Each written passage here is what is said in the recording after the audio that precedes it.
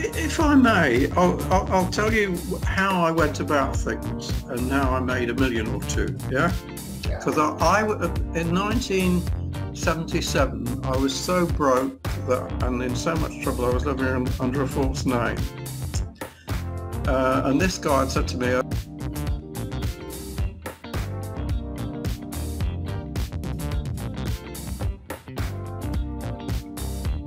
so let's talk about why businesses fail, not just small businesses, all businesses. Yeah, I've worked with huge businesses, IBM, American Express, blah, blah, blah, all over the world. And I've worked with small businesses, and I've run my own small businesses, sometimes into the ground very quickly.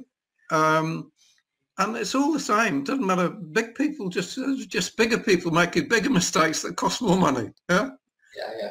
Except when you're starting, it's bloody hard. And I started trying to run a business in my mid-20s when I was the creative director of an agency in London, before most of you were born. And I failed miserably.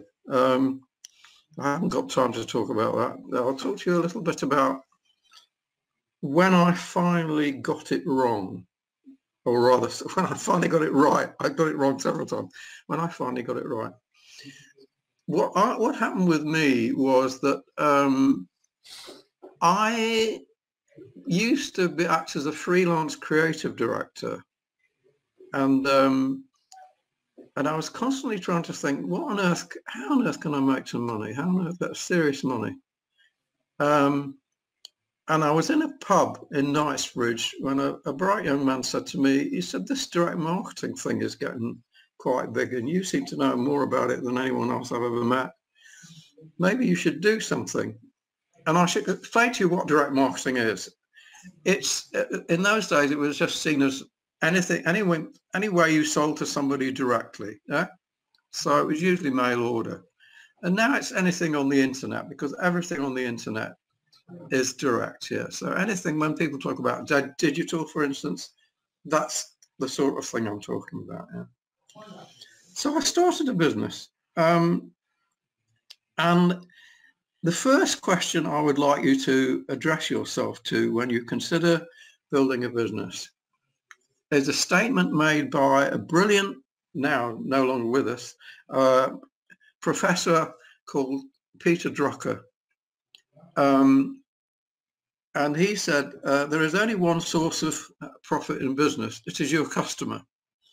So if you want to succeed in business, the first thing you've got to remember is spend most of your time thinking about your customers.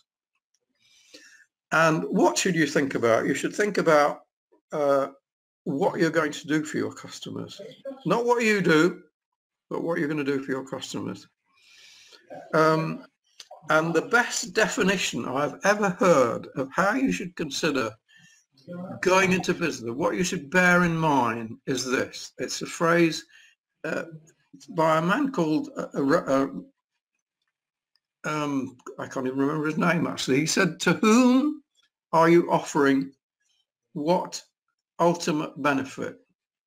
To whom are you offering what ultimate benefit? By the ultimate benefit, it means not what you do. You might do all sorts of things. It means, what is it going to do for your customer? What is it ultimately going to do for your customer? Yeah?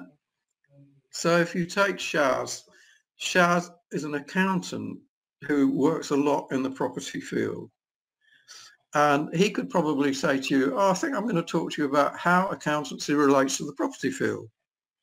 He doesn't talk to you about that. He talks to you about what you're interested in. The ultimate benefit you're interested in is, how can I make more money out of property without going raving mad? Yeah, that's the ultimate benefit. So first of all, think, what is it that you can do that you know about that will offer the ultimate benefit to your prospects?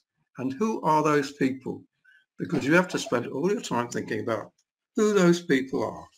And sometimes, if I may come in, Drayton, people kind of struggle with that. They either don't have clarity on their ideal customer profile, because when you're going to speak to them or ask them, well, everybody's my customer. Anybody who wants to walk in or go onto my website and click this button 3 times and give me their credit card and has a pulse, can have my goods or my services or my products. And then they also struggle in demonstrating value or benefits.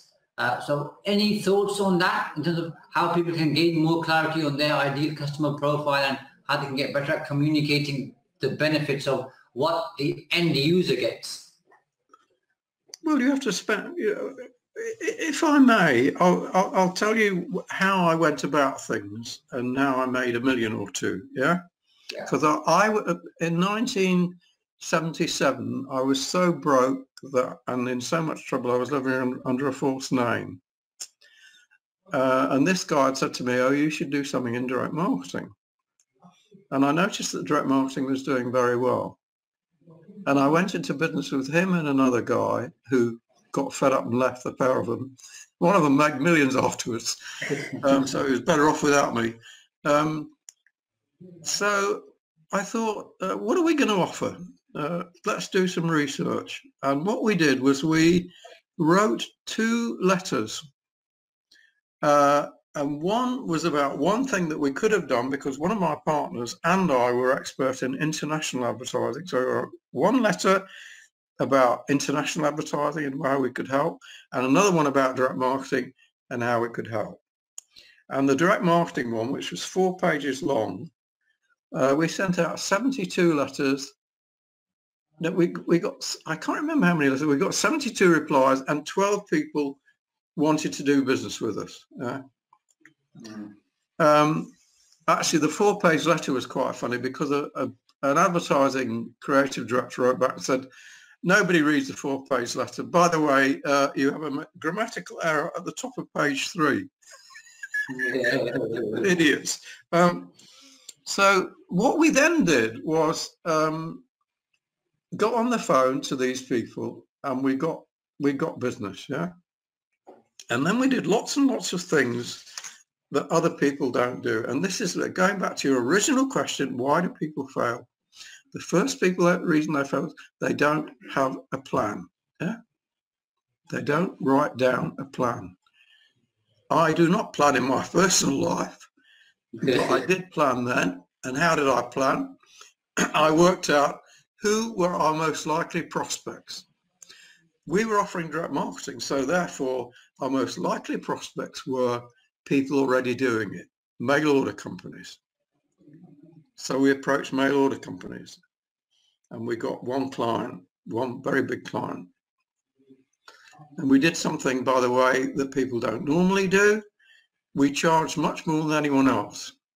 That's always a good idea, because you can always come down from a high price, but very difficult to go up from a low price. Right?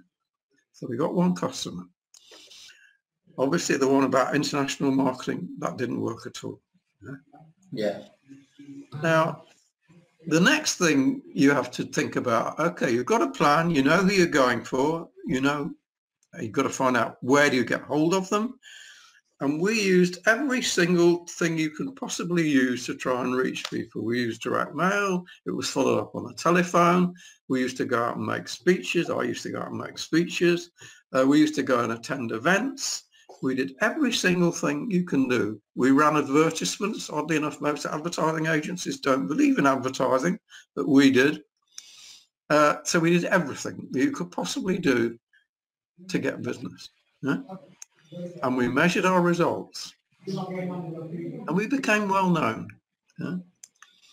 But having got a plan, you have to say, keep an eye on what's going on in the market. I don't care what kind of business you're going into, you need to keep an eye on what's going on in the market. And it can be a big market or a small market. And you have to think about, what are you going to offer that's going to make people happier than your competitor offers? And it can be any kind of business. I'll give you an example. I used to live in a big house before my last divorce in Somerset, and I used to go and work in London in Mayfair. And I'd catch the train back, and on the way back on a Friday, we'd pass 2 fish and chip shops in Bridgewater. And one always had a big queue outside it, and the other one didn't. And why? Because the one that had a big queue outside it used to offer a lot more chips than the other one. They weren't any better in theory. Yeah? What did it mean that they offered a lot more chips? They got more customers. What did that mean? It meant that their fish was fresher because they were selling more fish. Eventually, the other business went broke. So it can be a tiny little thing that makes the difference. I'll give you another example. A mail order company used to sell women's clothes. And they used to, when they sent the clothes out, they would also send out a beautiful garment bag, which they hadn't mentioned in their advertising. So it was a lovely surprise. So try and think of, if you're looking at what you're trying to do, try and think of what you can offer that other people don't offer. And it can sometimes be quite simple. You know? So that's the next thing. The next thing is, having decided what you're going to do and it's working, keep an eye on what's going on. Always keep an eye on your competition. So we noticed that new companies were suddenly getting interested in direct marketing. Big companies like Coca-Cola, IBM, they became clients of ours. And I thought, we'll stop going after the mail order people because they know what they're doing. We'll start going after the big companies that don't have a clue and have lots of money. Yeah. And so in no time at all, from being flat, none of us had a penny. We were all desperately broke when we started. One of my partners, his sole possessions were a clapped out Volvo, which had one front seat missing. And he used to wear a pinstripe jacket with a rip down the back, one pair of jeans and a pair of boots, and that was it. Yeah. Yeah. We were absolutely desperate. But all of a sudden, within a relatively small period of time, we were doing well. And we started getting these big companies.